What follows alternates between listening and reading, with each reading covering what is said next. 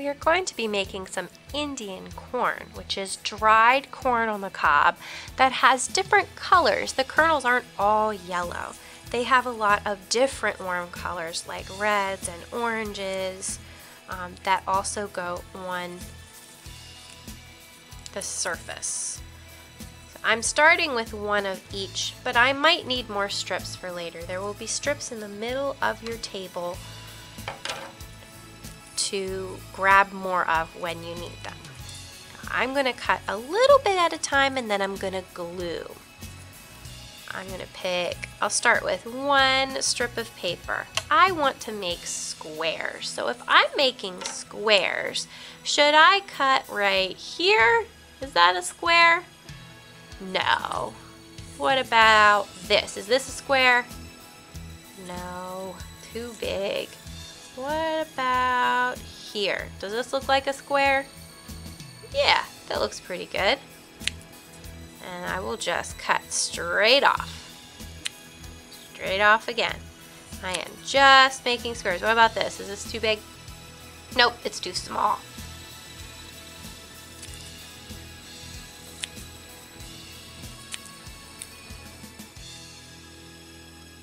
What about this one? No.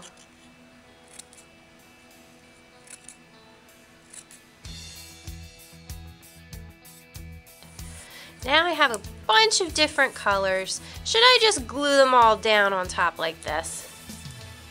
No, that doesn't look very nice. Corn on the cob actually grows more in rows. We're going to make our rows going across because it'll be a little easier to keep track of. I want to make a pattern. I have 3 colors. So I think my pattern's going to be red, yellow, orange. And then I'm going to repeat that pattern. So my next color is going to be red. And my next color is going to be yellow. Oh, I'm out of space. So I'm going to stop there for now and I'm going to put glue on my row of corn. Now, to make things easier, I'm going to scooch these guys up and put a row of glue straight across. I might even do it a few times so that there's definitely enough glue. And then I'm going to stick my kernels on top.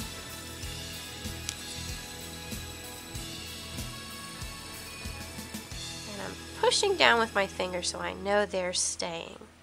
Now if I keep going with the pattern and I stopped with yellow, red, yellow, orange, red, yellow, what's going to be on this row?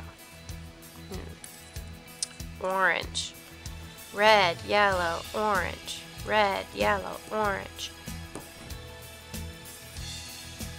red, yellow, orange, red. Now I'm out of space again. I'm going to move my squares down. Make another line. Did I turn my glue up a lot like this? No, I only did it a little bit. Make my glue line across and put my pattern on. Push them down. It's okay if you go outside the lines a little bit. Alright, so next, let's see. Red, yellow, orange. Red, yellow, orange. Red, yellow, orange. Red. Orange? No. Yellow. Red, yellow, orange. Red, yellow, orange. Now what do? Now I glue.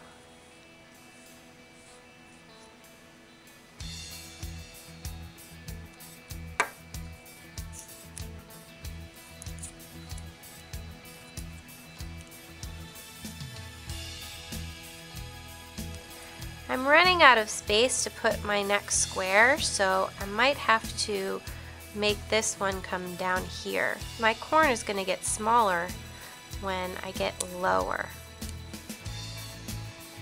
I might be able to fit it. But my next row I probably will only get 4 colors.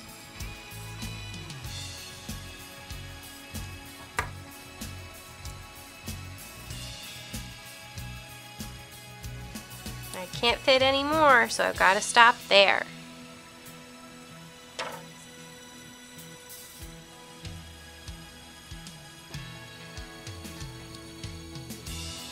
Am I putting my glue down first, or am I laying my colors down first? I'm laying my colors down first. Then I'm moving them and adding the glue.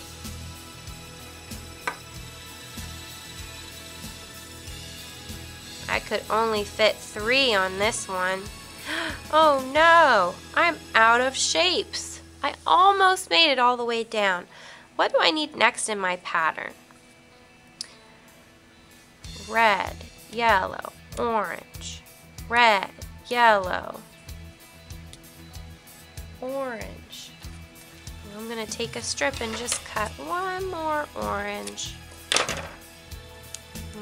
I could probably fit a red. Let's see if I can borrow a little bit of red.